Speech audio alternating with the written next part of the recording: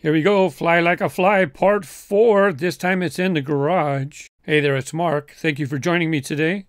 This track is ready to be validated, so I'll just talk about the features as we go along. This track has a rocket start going right down the middle, launching right into one of the key features of the Fly Like a Fly tracks, besides the alternating orange and blue track pieces.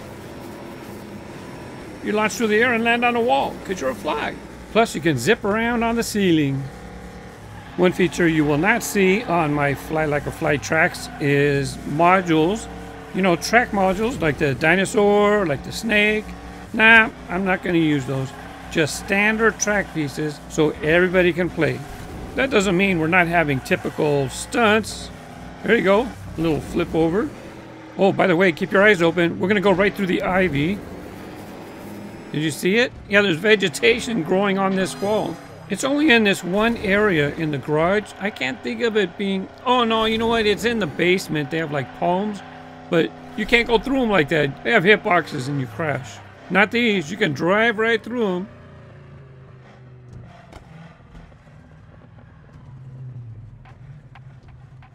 Pretty cool, huh? There's several spots. We're going to hit them all. I mean, not just right here. Later on in the track, on different walls, you get to do it again. I have green speed up strips on the right because you need to stay on the right. There's a ladder, and you might run into it unless you're on the right. So, Fly Like a Fly, alternating orange and blue track, flying through the air, landing on walls, walking on the ceiling. Oh yeah, there was a swirly back there. So, you know, flies like to go around in circles, so I passed that. You've seen it. And yeah, you can shortcut it. I designed it that way on purpose. Here we go, another jump. I'm glad I picked this theme to do in this room because I've never done this. I never built a track going through the vines like this, or the leaves, whatever you call them. So for me, it's very satisfying. It's another experience with the game. As far as the track building modules, I originally didn't want to use them because I didn't think it fit with the theme, right? Because the theme is you're a fly, you're flying around. But now I realize there's a bonus feature. Not everybody buys every season pass or buys all that stuff, so they don't get to play every track. So with this series, I just use basic track parts. This way everybody can play.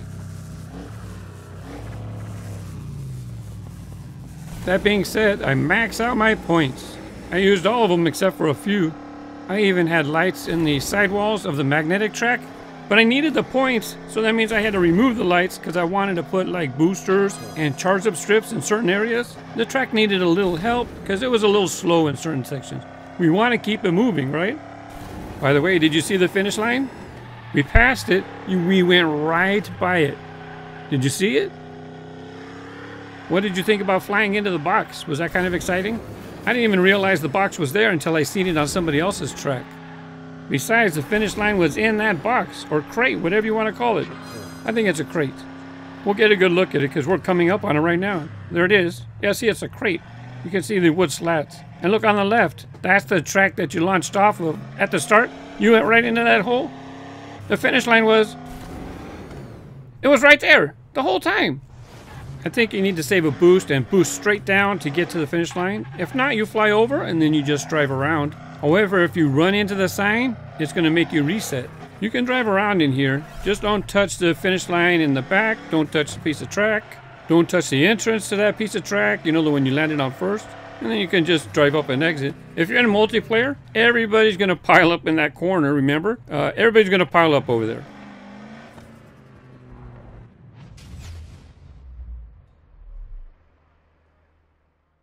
The track is validated. Now we could head to the community tracks. It'll be right there. If you want to search and find this track, just put Fly 4. One word, Fly 4. Or Fly 3, Fly 2, Fly 1. There'll probably be a Fly 5 eventually. I should get some decent maps. I did not use that much invisible track. Well, we knew this one wasn't going to be good because the finish line's in the crate. Awesome. We went through the foliage. Are we going to get more? No, I see it down there on the left, though. This shot was kind of boring. Here we go. This livery, I have that information in the description.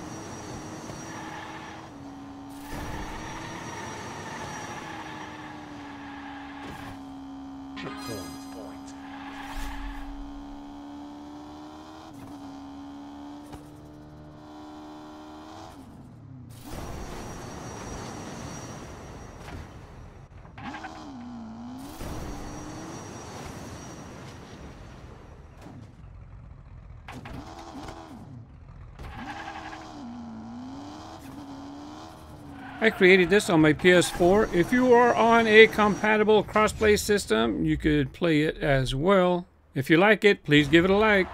Thanks for watching. Happy building and happy racing. Bye bye.